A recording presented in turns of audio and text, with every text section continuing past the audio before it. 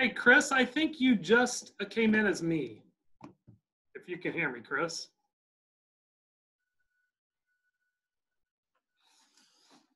Hayley, I made you a co-host, so glad you're here this morning. Hi. Hi.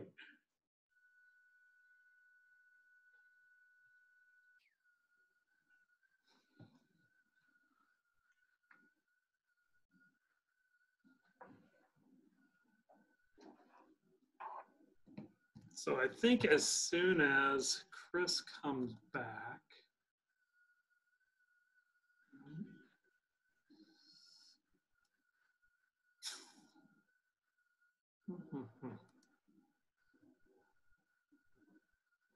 we're learning how to do this all together. So there's Chris.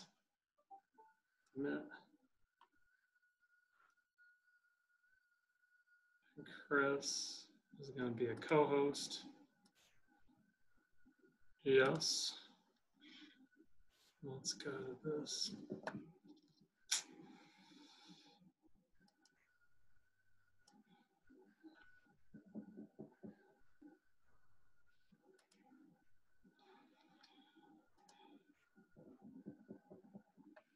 More.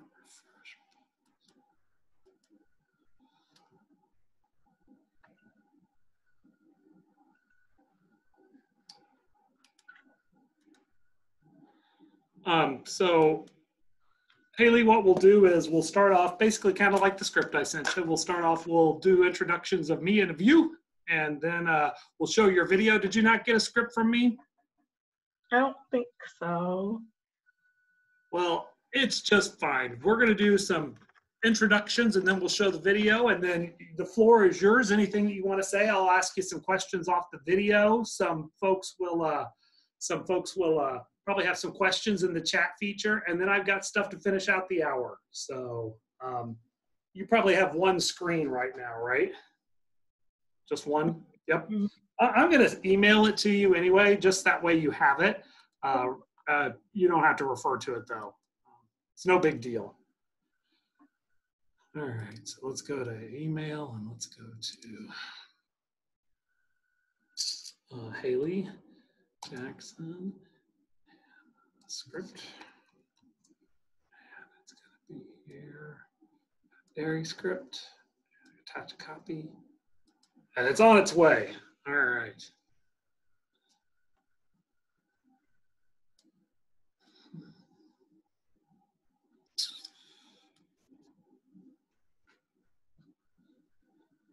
Well, Chris, I had a poll. I even made it, and several people took it. But when you logged in as me, it took it off. So we'll have to work on that for next time. See what happens then. You should be able to just start doing it again. Yeah, it keeps saying it's inactive because you're logged in from another device. Maybe if I click out of it and try it this way. Yeah, because that's what I logged out I logged out because I noticed that instantly. Yeah. Yep. So more. No, more. Nope. Well, it was no big deal anyway. But I did try, Chris. I tried. We respect the effort. Well, Zach from Pork's on, Hayley, so the pressure's on. I got another intern on here with you, so. I believe in you, Hayley. Thanks, Zach.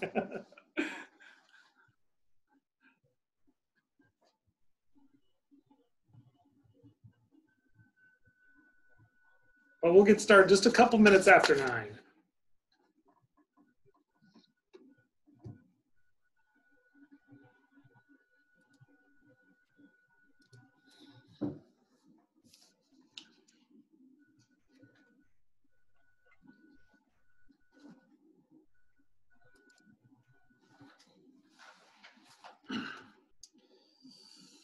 Hey, Chris, I'm going to step away. I forgot to put the signs up. Tell them not to walk in.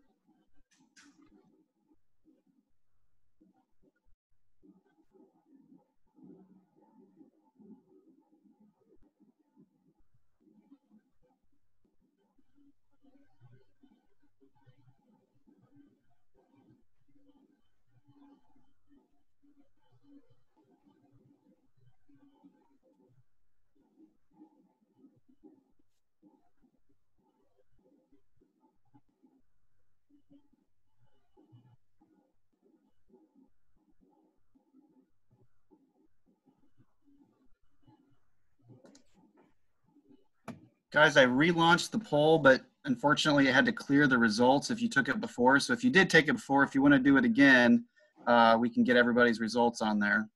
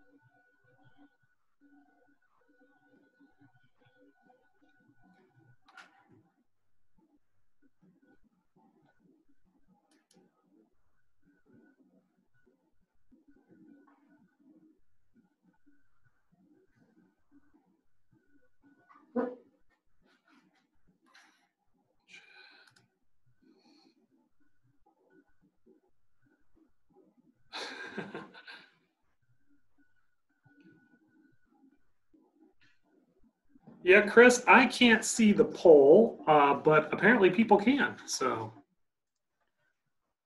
Yeah, so far 18 of 25 have taken it. And so, yeah, just let me know when you're ready and I can end it and share the results for everybody. there you go.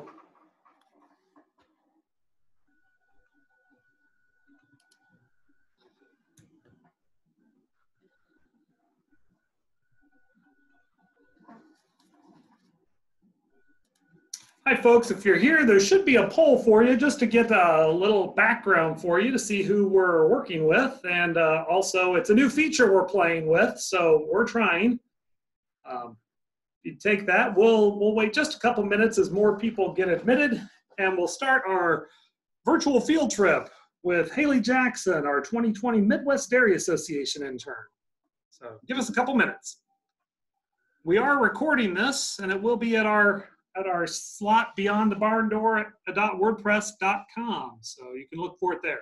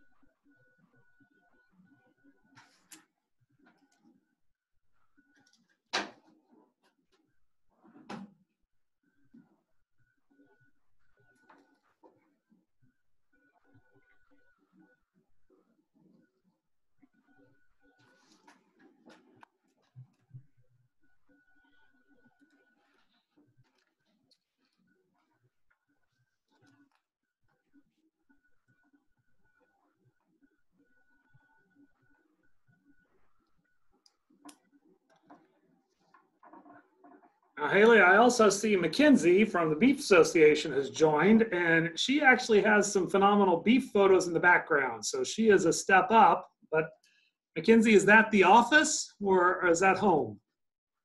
Yeah, I'm at the office. Oh, okay. So no office for Hayley. So no points deducted for that with your favorite dairy cows in the background. Well, folks, it's 9:02. As some people are still joining, we're going to go ahead and respect our time and get going. My name's Kevin Darty, and I'm with Ag in a Classroom, based out of Bloomington in the state office with the Illinois Farm Bureau. Today with me are Hayley Jackson. And Hayley, go ahead and give a wave so people can see you in the screen. Hayley Jackson is the Midwest Dairy 2020 Association intern. So she's with the Midwest Dairy Association.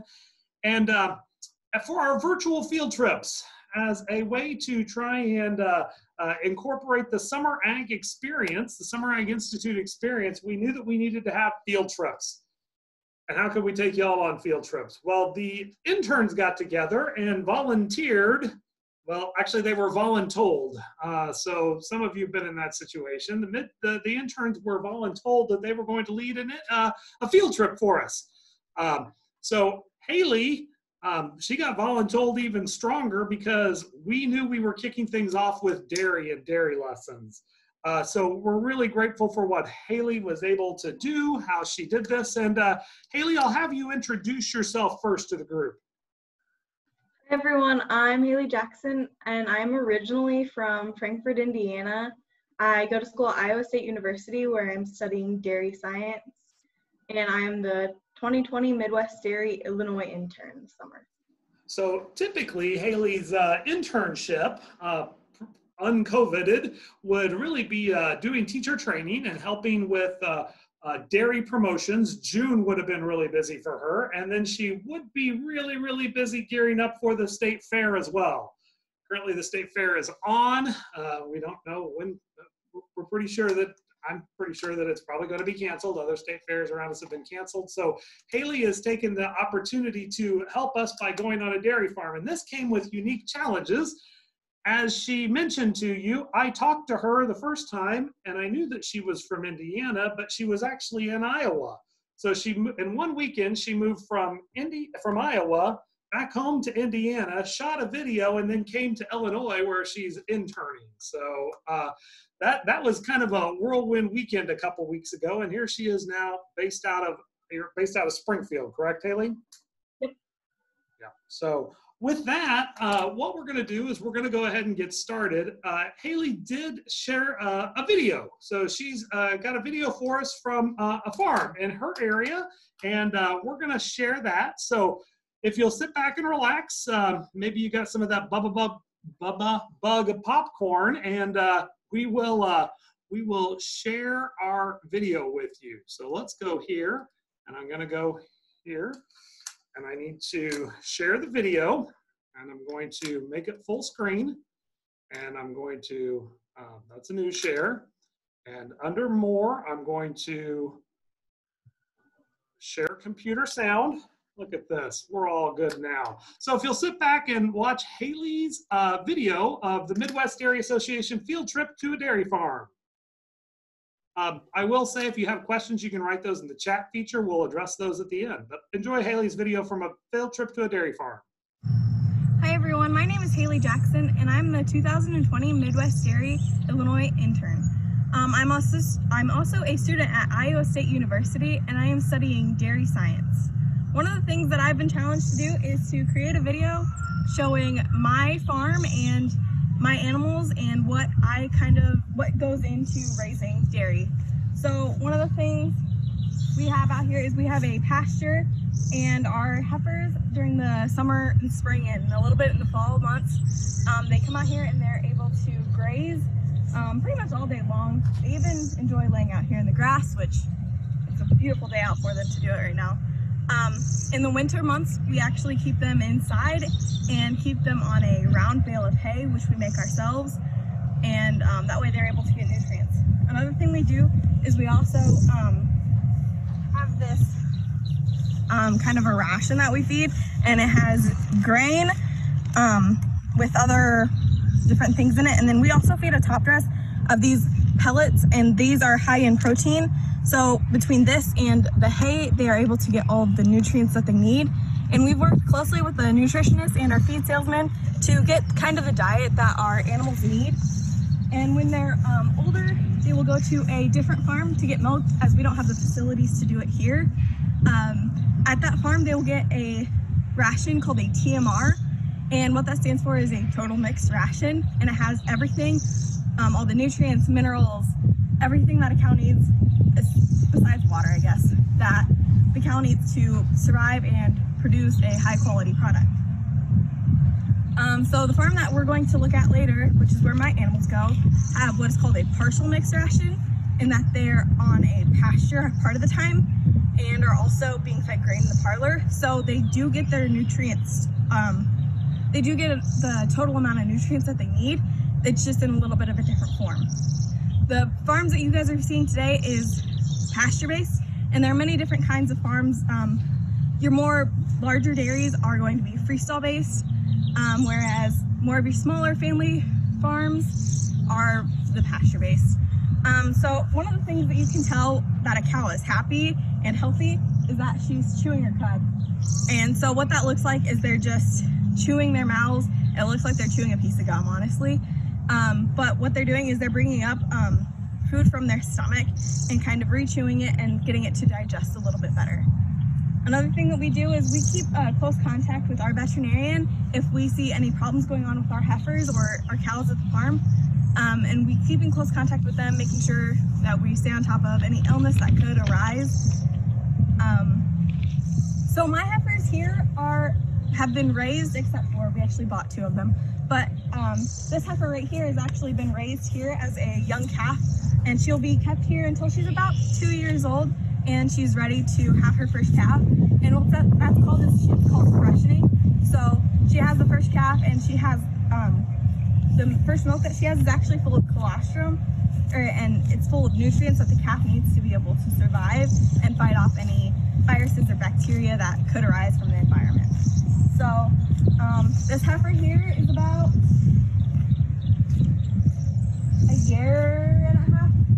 about a year old actually. And then our 2 red heifers in the back were both born last fall. And then our more black heifer back there is actually going to be turning 2 in December.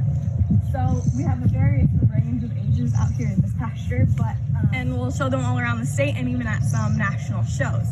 So she's actually, our black and white heifer back there is actually bred, and we'll hopefully be calving in here in the next 9 months, which is actually the gestation or length of time that it takes from the calf to be born.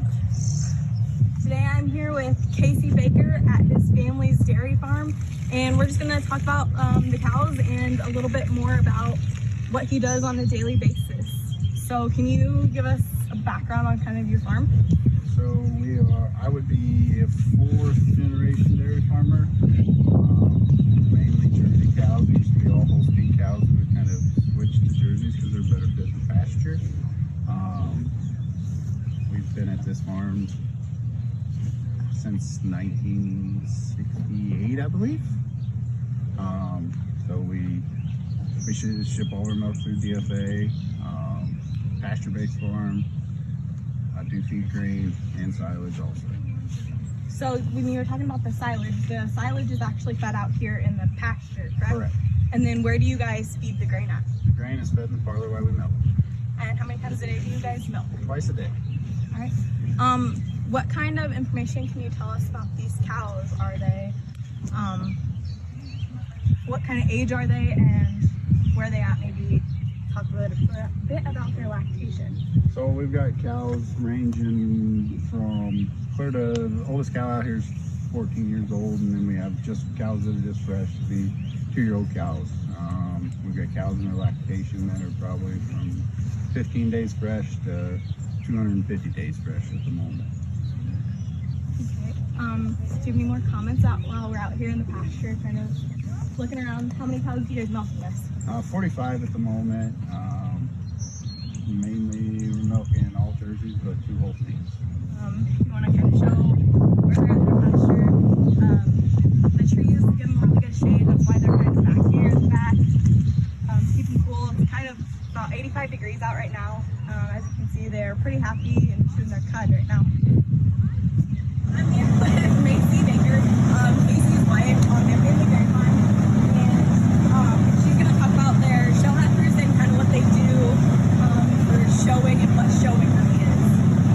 So we prepare like all our heifers months before the shows, get them all tied up, get them used to being tied up, and they're getting water constantly because our barn's pretty hot. So then we're feeding only grain at night. Everybody has a specific amount they're getting depending on their weight, age, and how much protein they're getting, if they need to burn off any fat.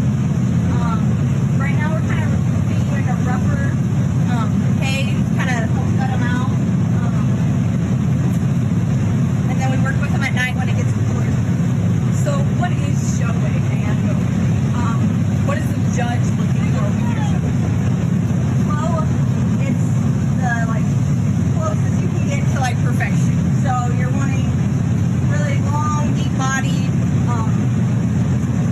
the spring of rib on them, wider hooves and pins, and you don't want to slope, you want them almost nearly even, and depending on age, obviously they're going to differ in size, but all the shows go by age, not by weight. With these cows, they go with weight.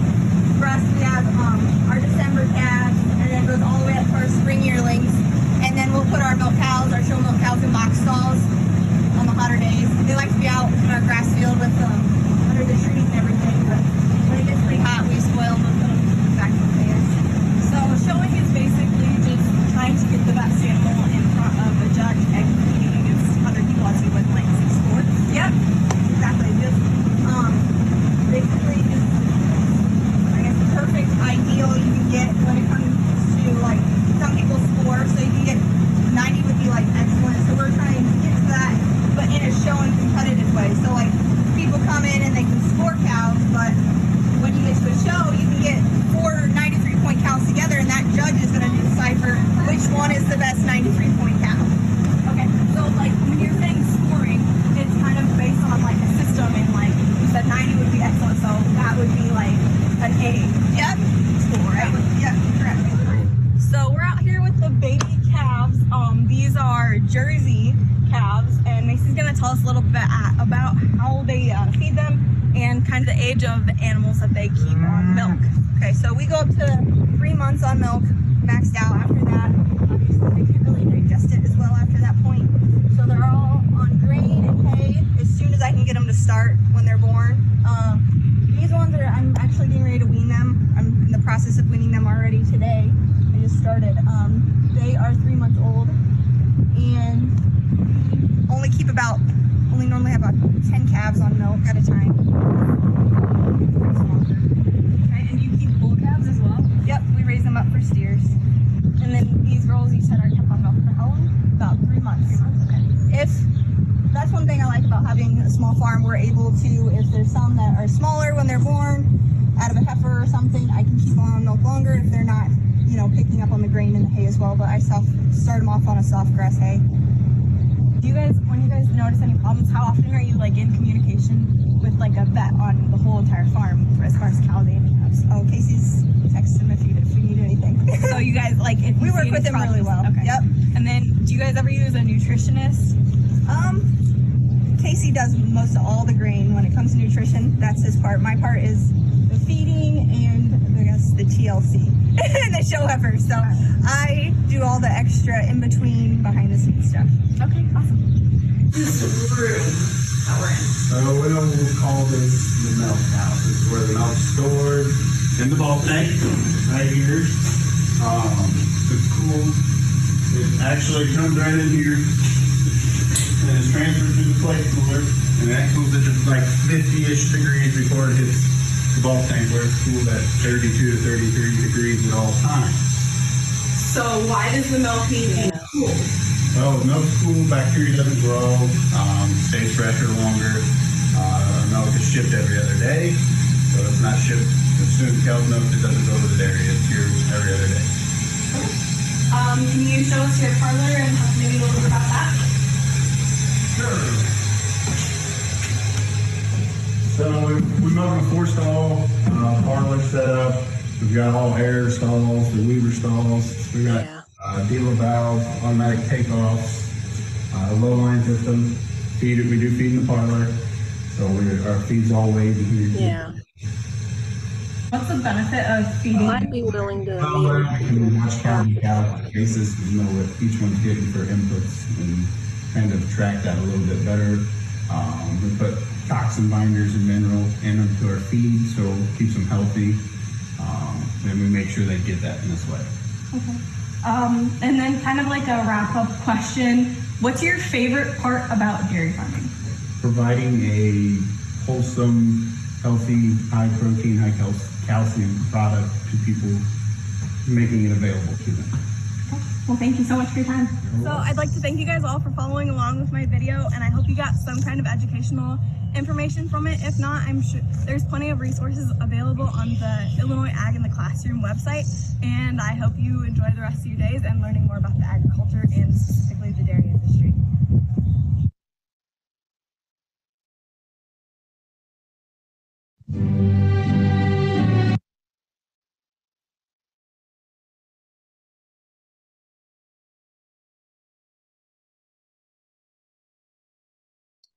You're muted. Yep, there we go. So thank you. So thank you, Hayley. One of the first questions was, sometimes it's hard to hear. And I will tell you, I ask our interns specifically to give a tour, and anybody that's ever been on a Summer Ag Institute, I receive all sorts of the evaluations, and anytime that we go to a farm, people love it, but it's always hard to hear. So with that, we have recorded it, and you can go back and listen to it again. But I do have a great question for you, the freestyle-based pasture. This is a great question, Hayley. Specifically, the part where they were talking about cows being on pasture versus freestall. So the freestall versus pasture-based. Can you explain that a little bit, Hayley? So a pasture-based farm is where cows and heifers are able to graze for most of the year, not all of the year, and then they're kept in a barn during bad weather conditions like the winter or storming outside. They're able to have access to a barn where they can go in and keep dry and warm. But a freestall-based farm is a barn that cows can go and lay in specific stalls. It's a lot bigger, and most of the time they don't have the ability to go out and graze, and this is why it's typically on your bigger farms. Some smaller farms do have this, and then they just turn cows out during the day on pasture and then bring them in during the night. But larger farms have many cows and they don't have the pasture resources for that, so they feed them all in the barn and have free stalls where they can go lay during the day. That's a really great question. And from a teacher perspective, it's different. If you've been in your classroom and then all of a sudden you go to a different school, a larger school, a smaller school, some of you who've been around long enough to be in schools that were based out of the 70s with that whole open concept. It's just a different way of doing it. Some farmers prefer one way over the other, and it's just a different management technique. A couple of great vocabulary words, heifers and cows. And Hayley, you want to explain that as a university student? Yeah, so a heifer is a female dairy or female animal that has not been bred and has not had a calf yet. So calves are typically 7 months old before they're really considered heifers, in my opinion. And then they're called heifers for about a year, and then they usually become bred and then have a calf, or freshen is when they do have a calf, and then they're considered to be cows. So basically mature animals are called cows. There you go. So that the big thing is not all bovine are cows. It depends on if they got to be female and they had to have had a calf first. At the farm we visited, they talked about Jersey cows. They were Jersey cows. They were the light tan brown color. Those typically have a higher butter fat, more butter fat in their milk. It's just a different breed. What were your cows? What kind of cattle do you raise? What breed do you specialize in, the ones on your farm? Mostly I have Holsteins. So there are actually two different kinds of Holsteins. There's black and white, which is the heifer that was eating my hair at one point. And then there are red and whites. And red and whites are known as not a smaller size and breed, but just the population size is a lot smaller. And again, when we're talking breeds, there are a number of breeds specifically that are raised for dairy, that produce a lot of dairy. And what's the difference? Well, some of you are poodle people, and some of you are Labrador people. So there's all sorts of different breeds. It's just a different breed for what you're looking for. A question that I had. The milk is stored on their farm every day, and the milk truck comes every other day. Who processes their milk in your part of Frankfort, Indiana there? DFA, or Dairy Farmers of America, processes that milk. Okay, and for those people who don't know, where is Frankfort? Give me a location kind of across from Illinois. It is straight east of Purdue University, or Lafayette, Indiana. So you are in the middle part of the state. So middle part of the state, like I-74, Champaign. So you're in that part of the state there. How many dairies in the area where you're from, Hayley? There is actually only one dairy farm that's milking in my county. The more dairies are located in northern Indiana, up in like the Elkhart area.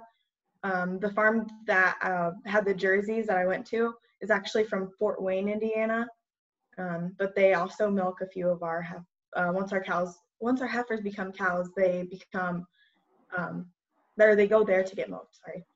They go there to get milk. So your family chose not to milk, and you're just raising the cattle. What other background do you have on the farm? There's probably other things going on your farm besides raising dairy cattle until they're ready to be freshened and to have a calf. So on my farm specifically, we raise pigs. My dad works for a company that raises pigs, and we live on the farm. There's also a little bit of corn, and we do quite a bit of hay to feed for heifers and other farms. Well, and a question that I have, any of your processors, have they seen it? We talked about the supply chain last week. Any of your, or 2 weeks ago, any of your processors seen problems because of the supply chain? Not specifically in my area. It's happening more of in Wisconsin, a little bit in Iowa and Minnesota, just because that's where more of the dairy farms are located.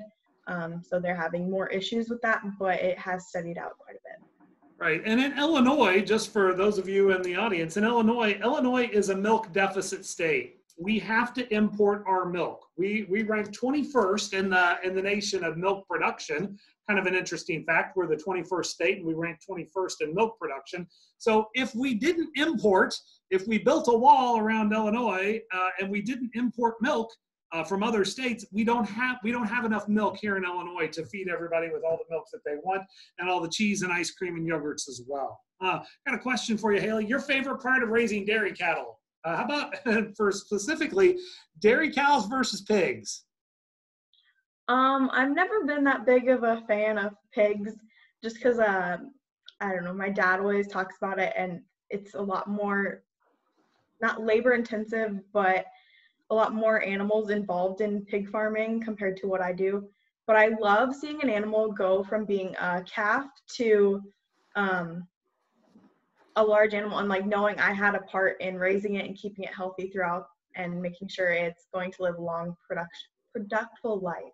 Well, and I think that's important too. Zach did chime in, said that pigs are cute and adorable. Zach is our pork intern, so he's going to fight you on that. But the length of time on the farm we visited, one of the cows is 14 years old. What is the average life expectancy of a dairy cow? How long can they produce and be a part of the dairy chain? So that cow actually had a longer life than, I would say, not necessarily most, but compared to your conventional farms, just because of concrete, they're walking on concrete, they just are getting pushed a little bit harder for milk production, but they're still really well taken care of. That cow has actually decreased a lot in her production over the years, so she's producing less. But the average lifespan of a good, healthy, strong producing cow is probably about 6 to 7 years.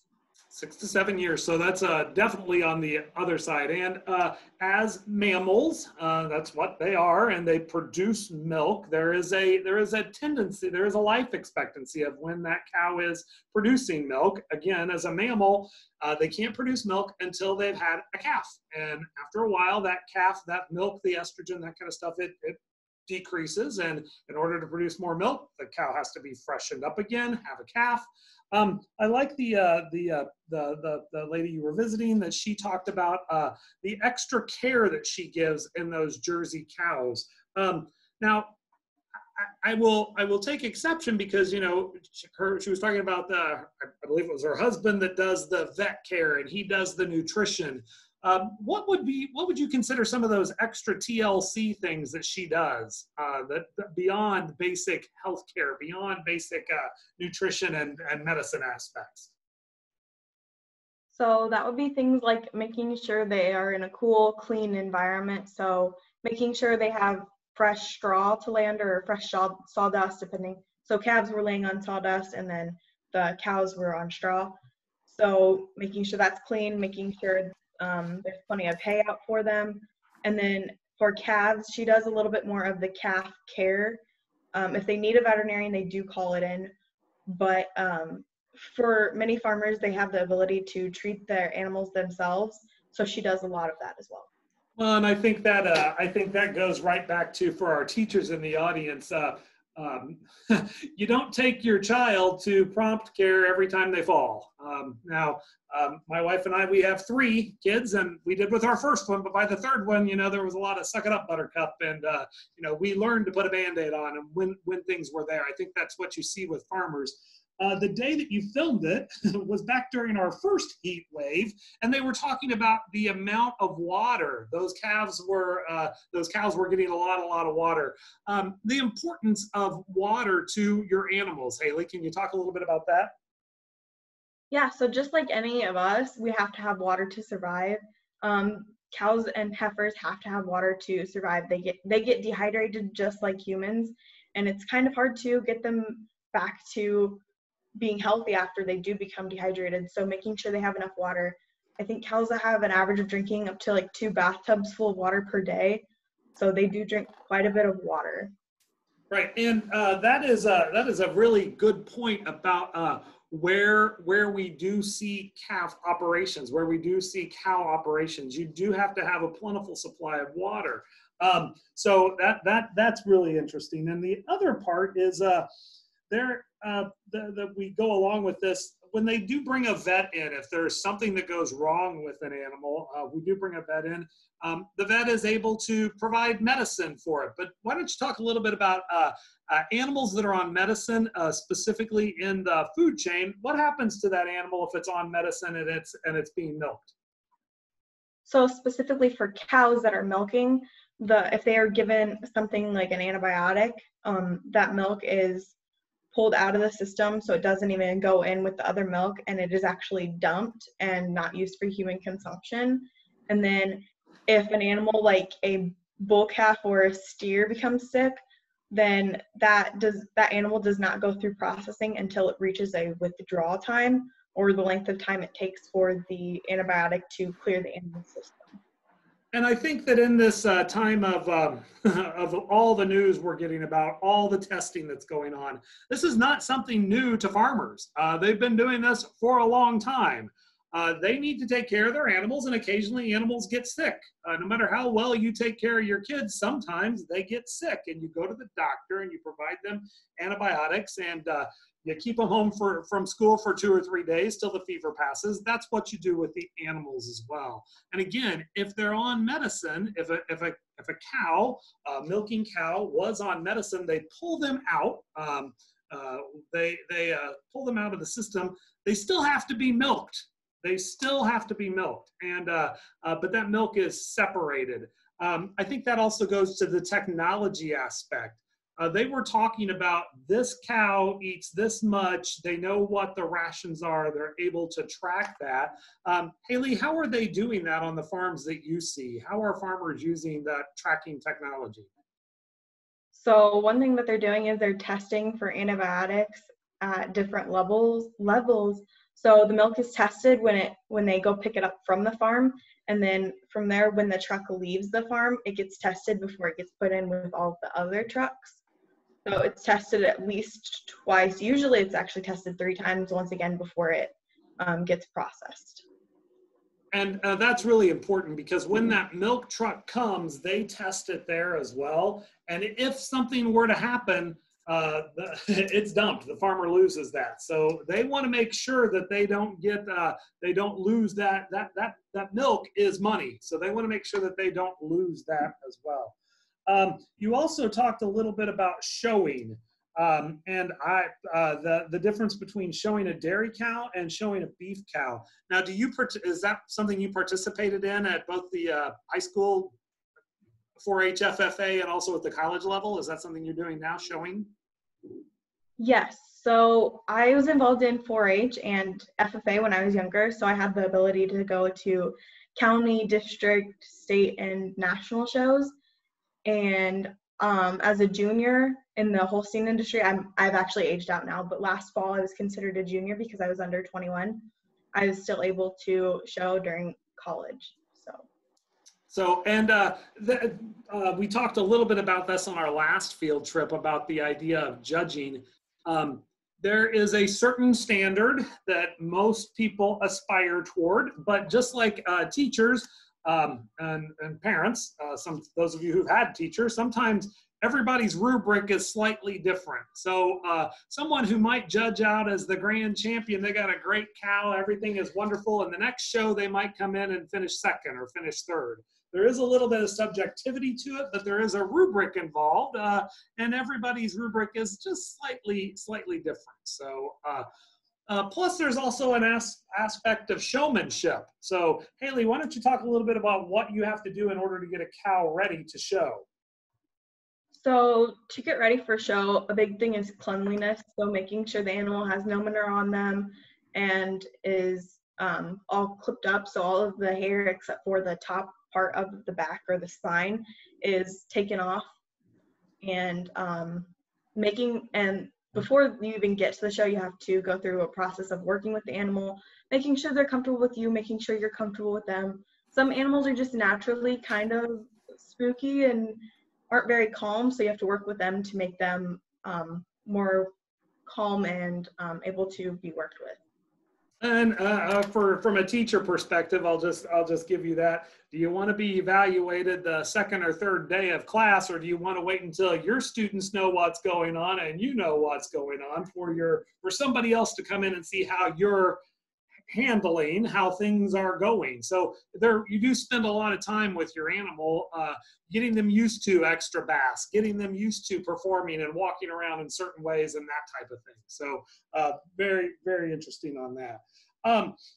You brought up a good point. And our book that we'll be giving away 3 copies of Tales of a Dairy Godmother, Chuck's Ice Cream Wish by Viola Butler. So make sure you fill out the evaluation, the reflection form that Chris has sent out. But you talked a little bit about manure, and that happens. It happens a lot on a farm. Your cows are pasture-based, Hayley. So then what happens to that manure in the pasture? So when the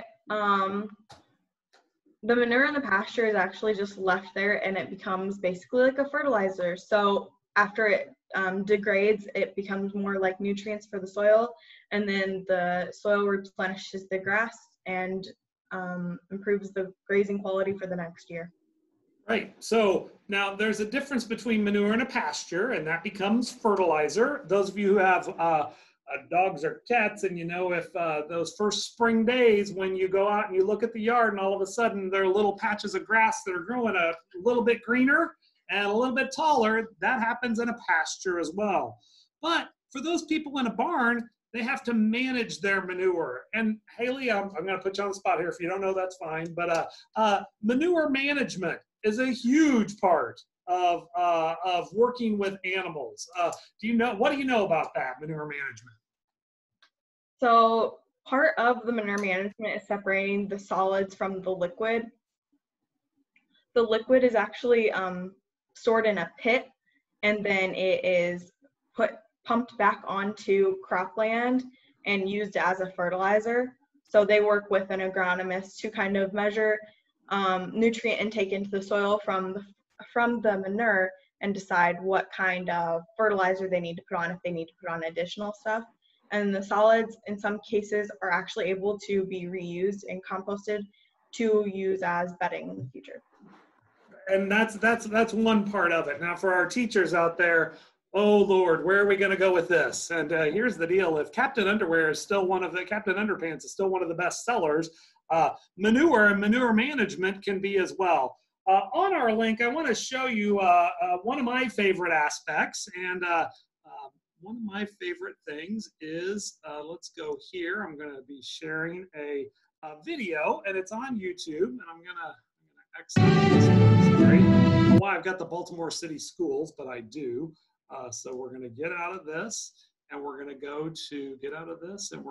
to another YouTube video. And under my YouTube video, I'm still sharing computer sound.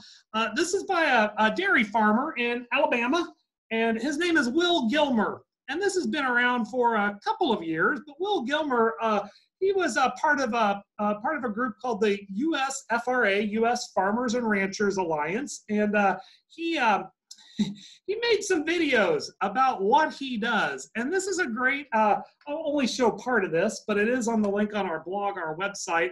It's a song about nutrient management. So let's go to full screen. Water and poo, water and poo. I'm gonna tell you how we manage our water and poo in an eco-friendly way. Yes, that's how we like to play. Dairy farmers know how to manage their water and poo. Now out in pasture is where our cows typically reside, but we have to catch what they drop when they're inside. So we've got traps to collect their urine and their crap, and that's our first step towards managing water and food. Dum-dum-dum. Now spreading slurry, it ain't a daily chore. We've got a big tank in which we keep it stored until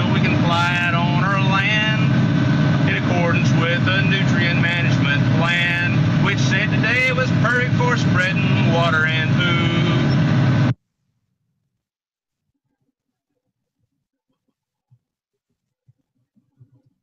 Unmute, we'll stop there. I can't tell you how much I like watching Will Gilmer talking about water and poo. There is a nutrient management plan, and this is part of it. What happens to that? And for all animal agriculture, it's a huge deal.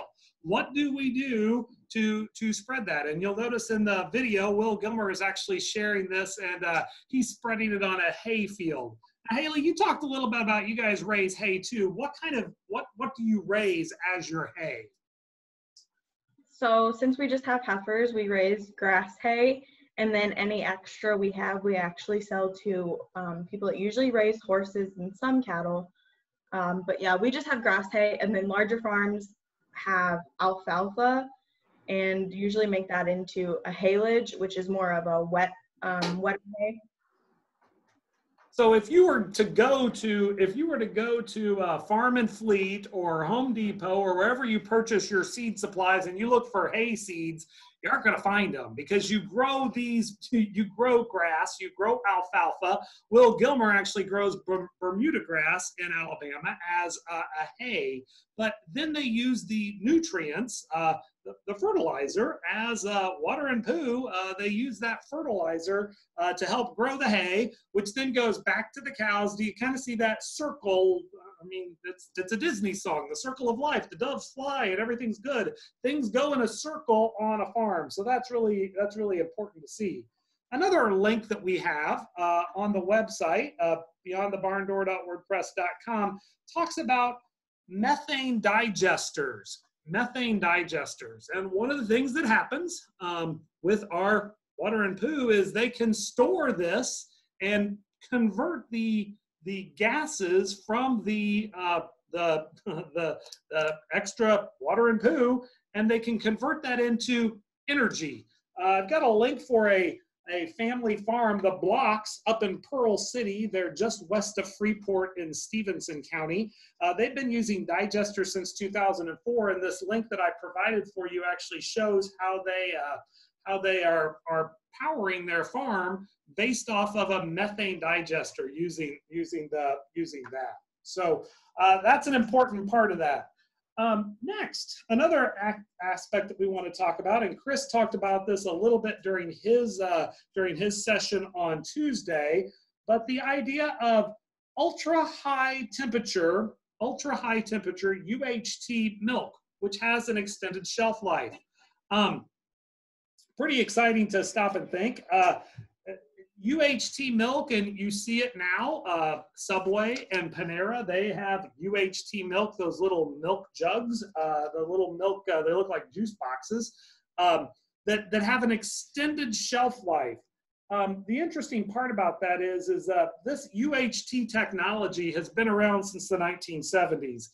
And some of you who might have studied in college a year or two before Hayley did, back closer to when I did, if you went to the all-night diner, and I know some of you said you don't drink coffee, I don't either, I drink tea, but also at those late-night diners, they always had those little creamers on the table made with real cream.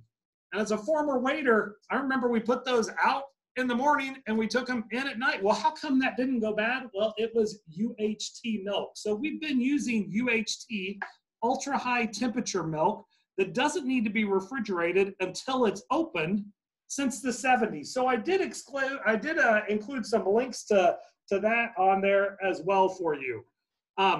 One interesting part about that, Chris also in his sessions mentioned tracking where your milk comes from. And if you haven't done it, it's a lot of fun to stop and see, but whereismymilkfrom.com, and you can track and see where it's from.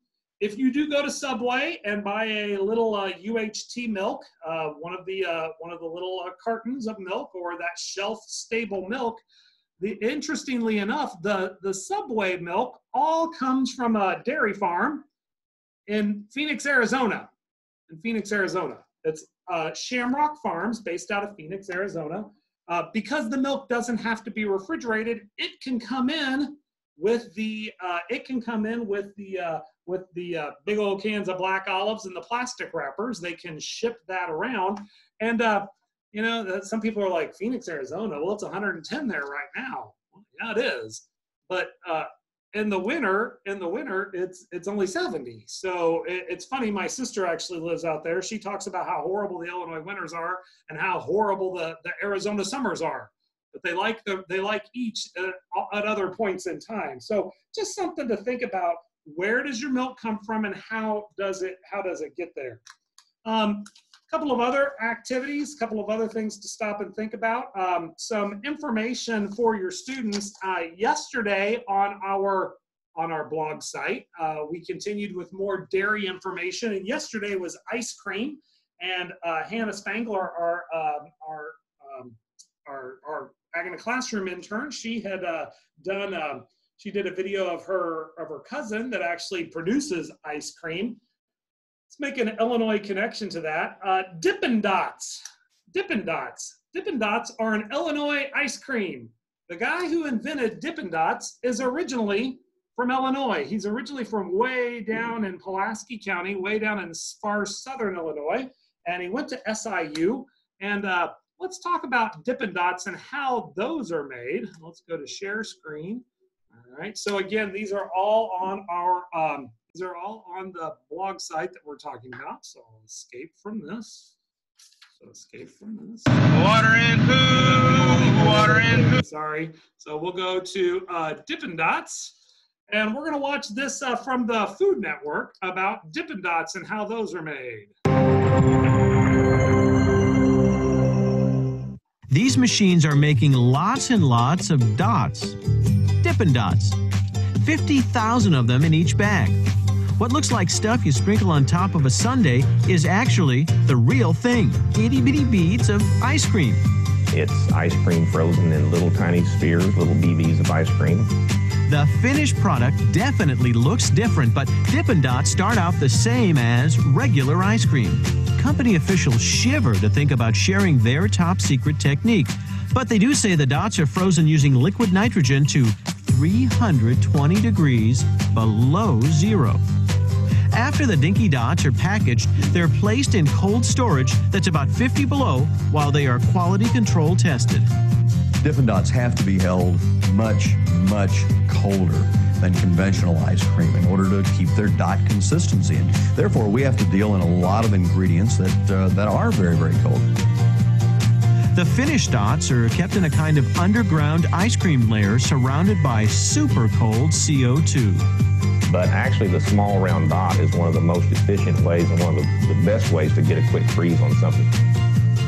Because of their compact size, you can connect the dots to form any flavor. But good old chocolate is Dippin' Dots' most popular. Now, stop sharing. So Dippin' Dots, actually, if you wanted to make those and you had access to liquid nitrogen, make up your own ice cream mix and then dump the liquid nitrogen in. It freezes, it takes the air out, and that's what you're left with. So the Dippin' Dots company does have a secret way of doing that, but you got to get the liquid nitrogen first. But that's a unique way of talking about ice cream and where it's from. I know on our website and on our blog site, we've been talking about making your own ice cream either in a Ziploc bag or with a coffee can. There are a number of ways to do that.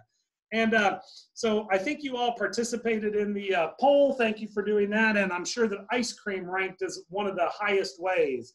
Farm to table. We talked a little bit about it in the video, that idea of, for the most part, within about 48 hours, even though the milk from some farms only travels to the processor every other day, once it gets to the processor, they are really, really expedient about getting it back out in the form of various dairy products.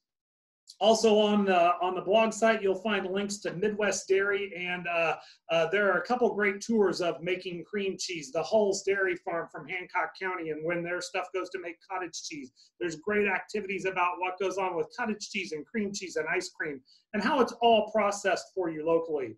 Now for teachers, June is Dairy Month, and we've done a lot of stuff on Dairy Month this year. Given the supply chain issues, it makes sense for us to talk about that.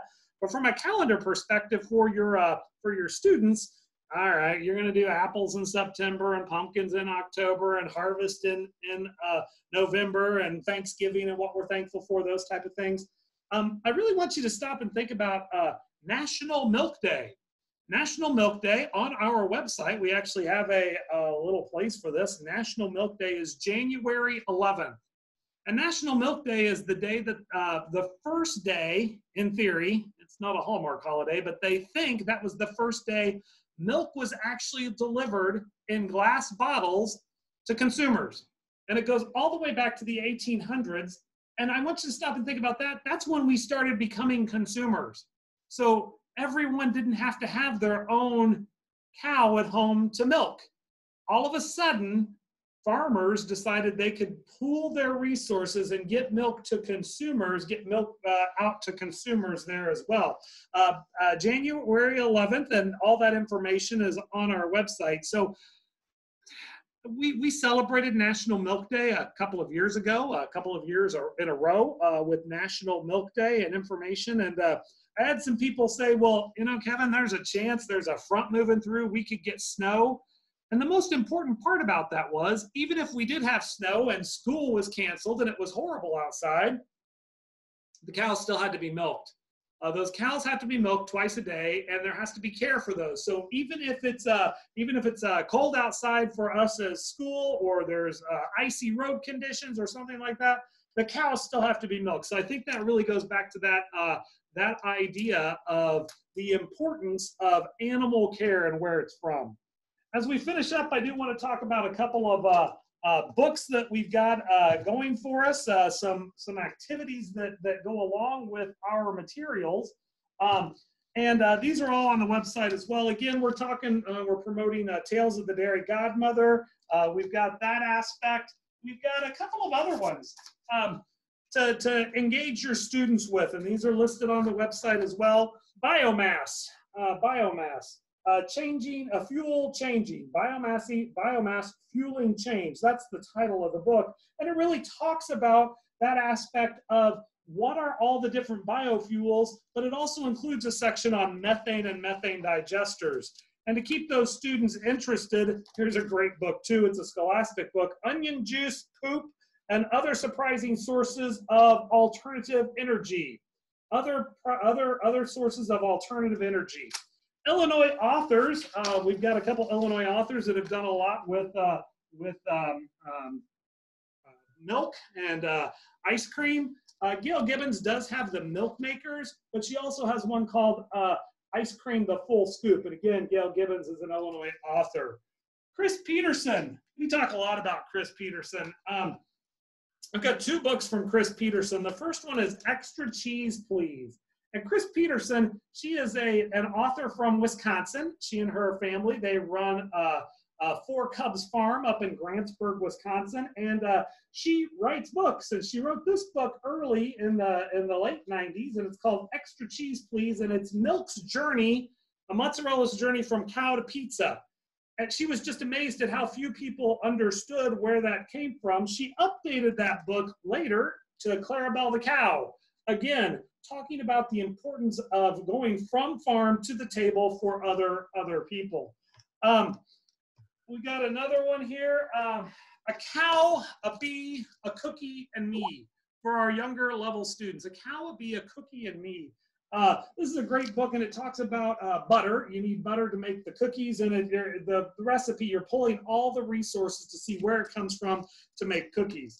For our upper level folks, Catherine Gilbert Murdoch has a trilogy called The Dairy Queen. This is a junior high, senior high level material, upper junior high material, but The Dairy Queen, there's a trilogy, Dairy Queen, Front and Center, and The Off Season. And Hayley, I'm going to drop a copy of this in the mail to you because it's about teenage girls and working on dairy farms and how hard it really is. There's this aspect of hard work that goes along with that. And another one, this is a good summertime read. It's called Stay Sweet by Siobhan Vivian. And it's about a group of people who are working in an ice cream parlor, grouping people, ice cream farmers. So a couple good consumer questions in here. So what happens if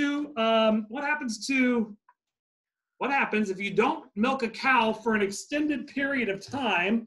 What happens, Hayley, if you don't milk a cow for an extended period of time? So not milking a cow means that they'll probably start leaking milk, and then eventually they could damage their the ligament or the part that holds up the udder. So if you have ever looked at a cow's udder, you see the crease in the middle, and that helps support it, but that could actually cause a lot of damage to the ligament and cause a lot of damage to the cow. Right, and that one common, relatively common ailment for dairy cows would be mastitis, correct? There's an infection in the udder. That would be probably pretty typical. You got a lot of cows and a lot of udders. So the importance of udder care. We didn't actually see a milking process, but Hayley, what do you know that goes on before milking? How are the udders and what happens to the cow to make sure that that is protected and treated? So one of the things that gets done when they come into the parlor is they get wiped down to get all the debris off if they've been laying in the straw or the sawdust. They do have a little bit of debris, so that gets wiped off. And then they get some sort of a cleaner. Different farms use different things to clean off and sanitize the teat, and also to help get milk flowing. And then additionally, they also take a strip out of the milk manually. And that's another way that they can check the milk for problems that could be going on, such as mastitis. After milking, they also get cleaned again to prevent bacteria from coming up into the teat cistern or the mammary system. There you go. Antibiotic free. When a label says antibiotic free, does that mean it's never had antibiotics or that it's cleared? And Hayley, I don't know if you know the answer to this. That's okay if you don't. Not necessarily that they've never had antibiotics. It means more of that it's cleared. Now, organic farms are not allowed to use antibiotics. So those are farms that don't use antibiotics at all. But just because it's labeled antibiotic free means that the milk has been cleared for the antibiotics and been tested along the way. And that's a really good question, because there's a lot of stuff that goes into the marketing of it. So right now I'm antibiotic free, but a couple months ago I had an ear infection. I wasn't then. So I got healthy because of the antibiotic. It was fighting off a specific bacteria that my body wasn't able to do, just like you would do with a cow, that kind of thing. So so all milk is antibiotic free. We've got some people talking about antibiotic free. So all milk is antibiotic free at the time, but that doesn't necessarily mean that they haven't had an antibiotic in the past. So it's very much so, it's like all natural. What does that mean? Those type of things. So we got some discussions on that. There are great links if you want to learn more about that on Midwest Dairy, on the Midwest Dairy Association's website that goes along with that. So with that, I wanted to say one of the last questions. Hayley, future-wise, you're studying animal science, and you chose Iowa State to study animal science and dairy sciences. What does the future look like for you? What kind of career are you choosing to go down? So one of the things I'm looking into is doing more of a consulting position. So I've primarily worked with calves over the last few years, and I'd love to help farmers to improve their calf care and improve their production, the possibility of more production in the future. Right. And one of the things that I think our teachers should note from this is hopefully throughout the process, you've seen a number of career opportunities that are available to your students. It's more than the farmer. The farmer obviously plays an important part of this, but our farmers, they talked about the vet care, they talked about the nutritionist, they talked about the seed salesman, they talked about someone who's in charge of nutrient management. Then you get into the processing and all the various roles of the processing. And also, I think that was interesting to see the significant investment of the farmer, even in a 4-stall milking parlor, which is, that's a nice sized parlor. He's able to work his cows through. He's working with 60 cows. So milking around 60 cows through 4, think about that. There's a time involvement in that, doing that twice a day, but also just the equipment the technology that goes into that, plus the technology that goes into testing and where those things are from. So again, we'd like to thank Hayley. Our time is drawing to a close. We'd like to thank Hayley for joining us and for putting together her video. Appreciate that. You've done a great job with that. For those of you who are on the chat, we would encourage you to fill out your evaluation within the next, do it as quick as you can. As quick as we can get them in, we will get those certificates processed and back to you. Those will only stay up for a week, so you have a chance to fill this out for just a week. With that, I'd really like to thank Hayley.